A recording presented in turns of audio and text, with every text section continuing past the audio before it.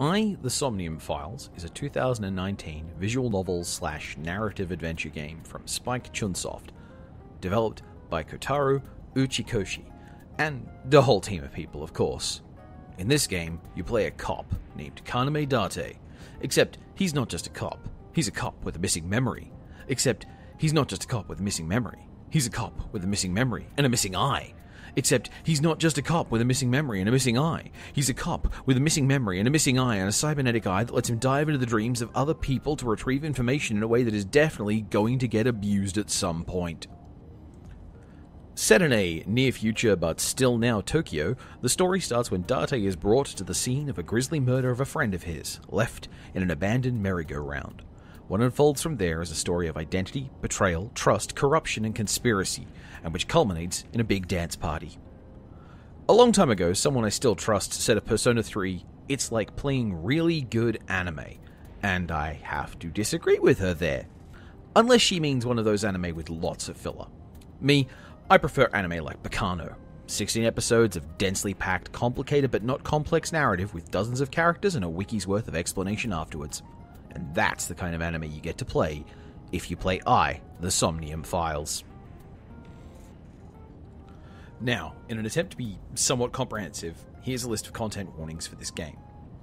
Blood, non-sexual violence, guns, invasion of privacy, damage to and removal of eyes, loss of identity, ego death, cancer, child endangerment, parental neglect, parental abuse, physical violence against a child, mentions of and presence of pornographic material, though not pornographic presentation, paranoia, extreme violence to an unconscious body, extremely violent mutilation, animal suits, political conspiracy, singlet chauvinism, memory loss, dementia, cannibalism, some completely gratuitous cruelty to a fat character, death of a pregnant woman, knife murder, being a cop with special powers, alcohol. I think that covers all the major ones, and if you just want a game recommendation, that's all you need. This game is really good, I liked it a lot. It's a visual novel, so if you don't like visual novels, it's not likely to change your opinion, and it's got lots of content warning-y stuff in it. If that satisfies you, go check it out. On the other hand, maybe you have played this game and you want to know what I think about it, or you haven't played this game and you want to know why I think you should check it out. So, Part 1. The game design. The Somnium Files is a visual novel, a genre which can become a grind to experience. Long stretches of reading and rereading text. It doesn't tend to present this as long stretches of a single character speaking. Instead, you're more likely to have exposition through conversation, two characters talking back and forth. The game also diverts from the conventional visual novel mode by dashing in some gameplay variations with basically levels that are small, pseudo-timed puzzle segments in people's dreams. These levels overcome one of the big problems that plagues the narrative adventure genre, where you spend your time trying to catch on to one narrow thread of logic and work out exactly what you have to do in what order. Rather than create an entire world of these narratives where you may need to get the green dye from the seamstress to put in the fountain to dye the alligator costume to scare the colonists to ensure the comic book gets bad reviews so the memorabilia market crashes, The Somnium Files keeps these sorts of association puzzles limited to the imagined spaces of dreams. That means you still get a fun, what does this do? Poke and react stuff from narrative adventures, but you don't have to carry a stepladder around in your pants, or be frustrated when that stepladder doesn't seem to be useful in situations it's not flagged for. There's some stuff in this space for your general, "oh yeah, good job" praise. The game has a lot of useful options for how you engage with the text. There's a fast forward button that doesn't just zip through the text but will actually speed up cutscenes and animations. The original voice acting is good. The English voice acting is actually pretty good, as someone who doesn't tend to like English voice acting. And the game has a lot of reference material for when you get lost. Now, I don't want to tell you, this is a subversion of the form, because any time a reviewer says that about visual novels, it's largely going to tell you how few visual novels they play. What it is, however, is a really good use of the particular format, and for that, we have to look at Part 2, the complexity. If I tried to explain to you the story of The Somnium Files up front, it would be a very large, complicated mess of an explanation. There's a lot of information that only comes out in threads of the plot that are mutually exclusive to one another. That's what about this game that uses its form so well. No single plotline from start to finish of either Somnium Files is going to cover everything going on in the story, and the process of discovering the ways that the story breaks apart is in turn a lesson for the things in the story that are present, but that don't matter. They matter in that they show the inner lives of characters, that they show you the themes and ideas in the story and how they function, but for the narrative you're following, they don't really matter. There's this idea I've talked about in the past of hypertext, the idea of text that is informed by its own text. It's like mystery stories or movies with a twist, where if you know how it ends, it changes how you feel about characters. In the Somnium Files, this isn't made something you just experience by replaying the game. It makes replaying the game into an element of the game. There is a single, reasonably sensible, linear narrative that goes from the beginning to the end in this game, informed in places by information that's literally unavailable to you if you haven't done all the other possible plotlines. In a typical pathed visual novel, it's not uncommon for players to play it over and over again to make sure that they get all the endings, or to look for secrets or solutions to problems that they grapple with. The Somnium Files presents its different story threads as spreading points on a flowchart, which you can use to jump around in the story without punishment or needing to set all the flags properly on the way to get where you wanted to go. It handles this flexibility by making all the fork points in the story, putting them in the dream exchanges. This lets the aforementioned mechanical segments serve as the fulcrums the story moves around. It also means the story gives you a lot of time to experience these characters, and not just their stories, the way their lives go from one end to the other, but their inner lives, the things they think about and care about, and the ways that their relationships work. And that's part of why I like this game so much. Part 3. Why I like it. I know writers who use subtext, and they're all cowards.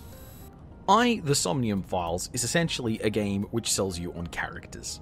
The story itself is interesting. Sure, it's a real solid horror thriller narrative set in a not-quite-now Japan, and it's absolutely loaded with character. It's not subtle, mind you. I mean, you're playing a detective with an AI in his eye, and her name is Aiba, and I means love in Japanese, and it looks like 6, the Roman numeral for 6 inverted, with 6 being an incredibly important number for the imagery in the game, and you work for an organization that's literally called Abyss.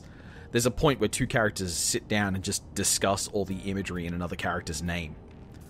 Normally when you meet characters like this, the impulse is to say, hey, they're not what they seem, implying there's something wrong about being a nice receptionist or a 2-online computer geek or a Minecraft streamer idol. What the Somnium Files does instead is to present a narrative where those characters are in fact exactly what they seem, but what they seem is treated more seriously and with more meaningful depth than we normally afford that kind of character. There's a point that's gone a little bit viral about this game. This bit here, where Mitsuki praises the LGBT community.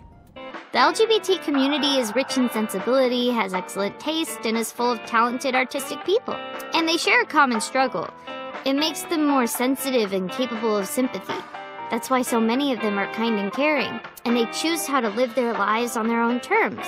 It means they have a strong backbone. So because of all that, I really respect them. They're even kind of cool. Now, you may find this weird. This may seem out of place. This may seem to be heavy-handed, and to see it in a game, you might imagine it's kind of sarcastic or done entirely to be a joke.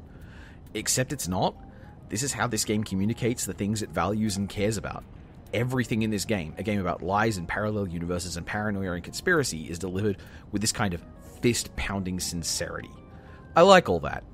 And it's in a story that's both an engaging mystery and a thrilling serial killer drama. It's also really funny. Like, a lot of games in the thriller genre tend to be a bit one-note. We've all seen Steam's short horror games that are essentially a spooky maze with a constant, oppressive, half-lit story space. The Somnium Files is a story that's filled with humor and wit and charm and genuine distressing sadness and extremely mournful seriousness, which again is something that uses the story space of the kind of video game it is really well. That's all the stuff I can use to recommend the game to people in general. In specific, though, Part 4, Getting Personal. I started playing the Somnium Files because a friend asked me to. She'd just finished playing it and was a crying, happy, sobbing wreck of immensely emotional stuff and wanted to be able to talk to people about it. This is a state you might recognize if your friends are prone to going, at one another over things. She attached all the content warnings and talked about how she wanted to share it with more people, but recognized the problems of recommending that kind of game, but hoped someone around her would try it out. So I did. Now, this friend connected to this game for a bunch of complicated reasons, but a big part of it was that she found it a profound emotional experience that she wanted to share with her friends. She loved that character and that character and that character, and they were all so good, and... Look, there's a lot of air between her and me. We're very different people. We don't respond to things in the same way. Different interests and communities and very different life experiences. I didn't think at the time she'd know me well enough to have told me ahead of time that I'd like this game as much as I did. I played it to understand her better. And now, she's heard my reactions to it, my response to it, the jokes and the character beats that resonate with me too.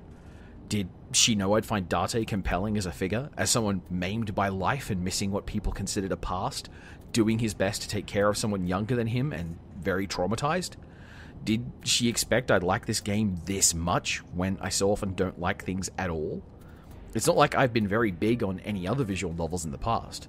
It's not like you'd see, yes, a visual novel about a punny cop. That's very Talon. And I played it. And now we understand each other a bit better. Conclusion. I knew I was in trouble making this video because I attempted to just wing it. Go from the gut and talk about it in one long stream of consciousness set of thoughts.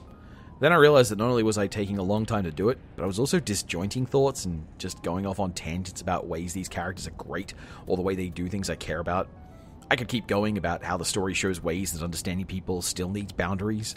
I could talk about how it shows an example of neurodivergence handled in different ways by different people.